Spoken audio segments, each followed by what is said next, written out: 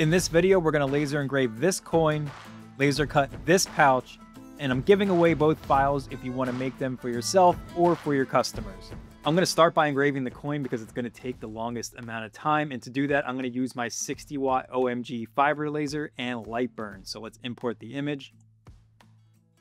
If you're following along and doing a version for yourself, the image is going to import much larger than the coin that you're most likely going to be engraving, so we're going to have to resize it. I'm using a 40 millimeter coin, so I'm going to create a 40 millimeter circle here, and then I'm going to offset it by 1.5 because that's going to be the interior border of my coin. And now I'm going to change the overall dimensions of the coin to match the interior border here, which will be 37 millimeters. Next step, all I need to do is select all three of these objects at once, come up to the top toolbar here, click on the little bullseye button, and it automatically centers my coin design inside of our coin template there. Now, as far as settings go, I already have some brass coin engraving settings saved that I like to use. So I'm going to come down to my material library, click on my brass coin entry, click on engraving, and then deep engraving. And then I'm going to assign those values to the current layer that I'm using. If you want to know the exact settings that I'm using for this engraving, you can find them listed in the blog post for this project, which is linked in the video description below. Next step, we'll run a quick preview just to make sure everything's looking good. There's no anomalies in my file. And this is looking nice, so time to run it. The coin I'll be engraving is a 40 millimeter solid brass blank from a shop called Umberry.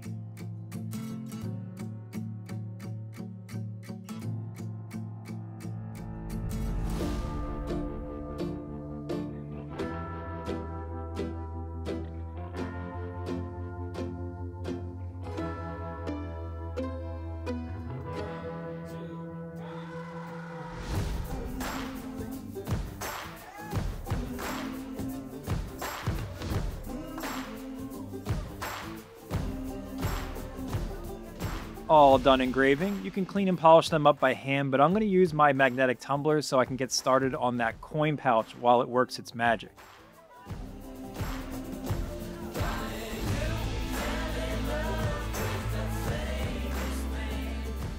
The leather I'm using for my case is an Italian vegetable tan leather called Pueblo. There's a lot of debate over which kinds of leather are and are not safe for laser cutting, so I recommend just sticking to pure vegetable tan leather and you'll be good to go.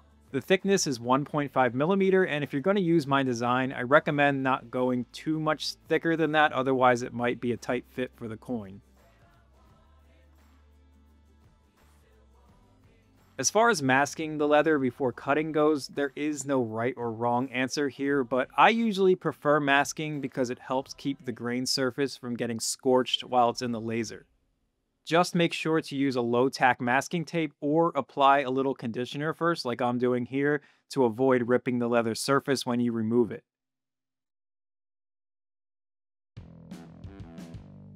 The laser I'm using to cut and engrave the leather is my trusty X-Tool P2. If you're looking for a laser that's great for cutting and engraving small leather goods like this, I highly recommend checking one out. There's a link in the video description below.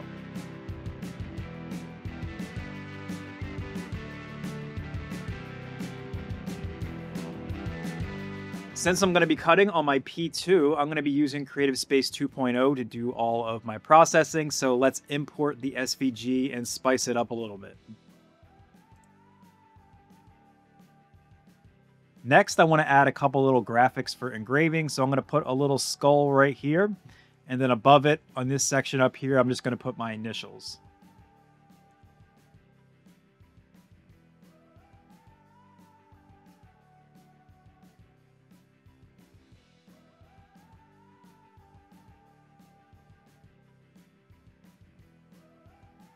All right, that's looking pretty good. Now it's time to lay the graphics out on the material here. You can see the picture of the inside of the laser bed, what I'm working on. I'm not usually a big camera in lasers guy. I don't use them that much, but I will say when using my P2, I kind of like it.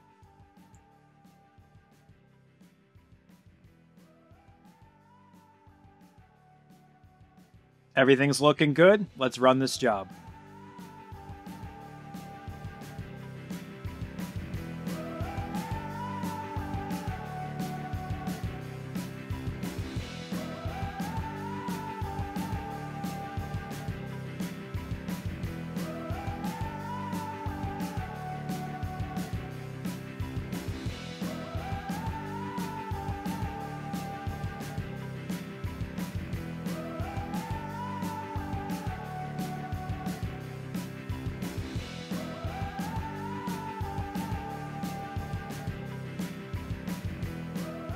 I use a thin layer of glue only to hold the pieces together for the stitching process.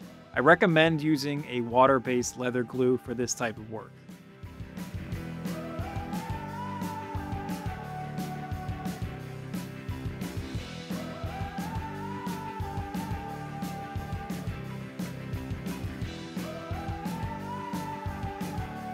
To finish up the pouch, I'll be saddle stitching by hand using a waxed, flat braided polyester thread.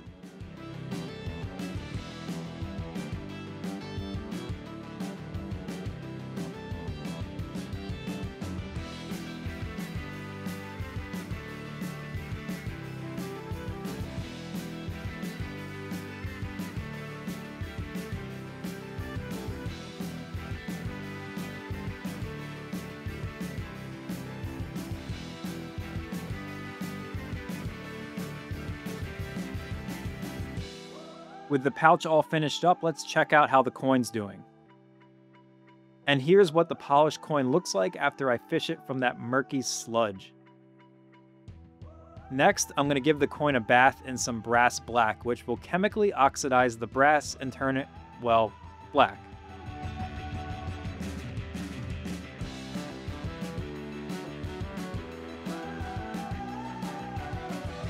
Once it's good and dark, I take some very fine steel wool and remove the oxidation from the surface so it's only dark in the recessed areas of the coin. And here's a look at our finished Memento Mori coin with leather pouch. I love the leather pouch because it's another thing you could customize specifically for your customers, which a lot of other coin engravers aren't doing. A little extra added value. If you want to try this out yourself, there's a link in the video description below with instructions on how to get the files, and also a link to the blog post for this project where I show you all of my settings and links to everything I used here. As always, thanks for watching.